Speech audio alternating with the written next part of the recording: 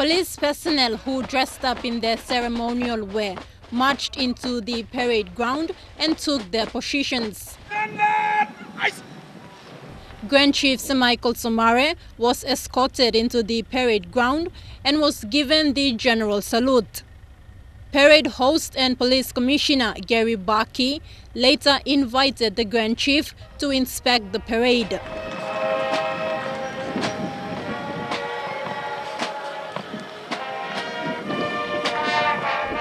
Unlike reviewing officers of normal parades, the Grand Chief Sir Michael was driven through the parade as a sign of inspection.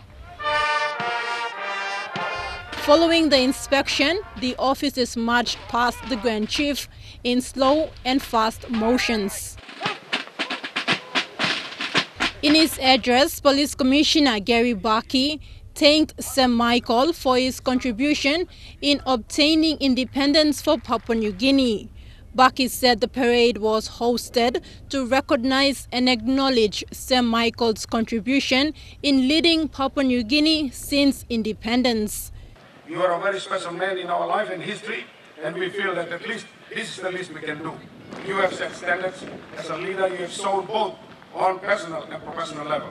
Integrity, you are a man of integrity. Humility, your feet are still firm, planted on ground despite half of your century in politics and public life.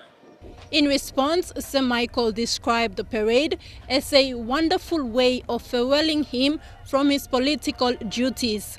Sir Michael, who was the son of a police officer, also encouraged those who participated in the parade to take pride in their duties. To every policeman and the women in this country, I urge you to take pride in your work, which is done with real conviction and real service to the community. I want to remind you that my father, Ludwig Sana, was a policeman. He was policeman for a long while, and as a son of growing up, I'm very proud of him being a policeman.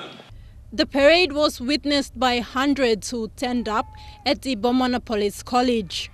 At the close of the parade, Sir Michael was driven out on the vehicle decorated with PNG flags. Thakla Gunga, National EMTV News.